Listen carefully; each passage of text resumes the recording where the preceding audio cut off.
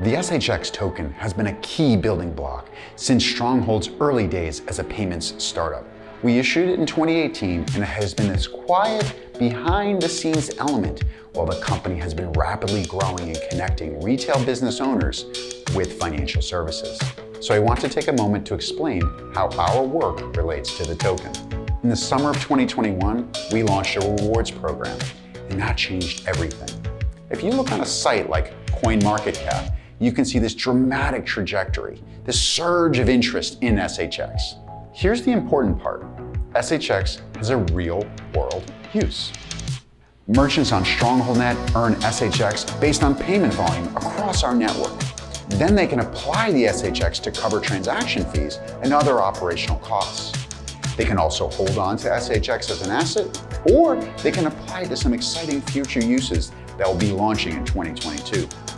The crypto world can get abstract, part theory, part trend, but SHX is out there circulating and functioning in this very pragmatic way. Of course, as a digital currency, there's no physical token. However, its flow extends beyond e-commerce. To get more technical, we chose to build SHX on the Stellar network for the fast settlement times and low transaction fees.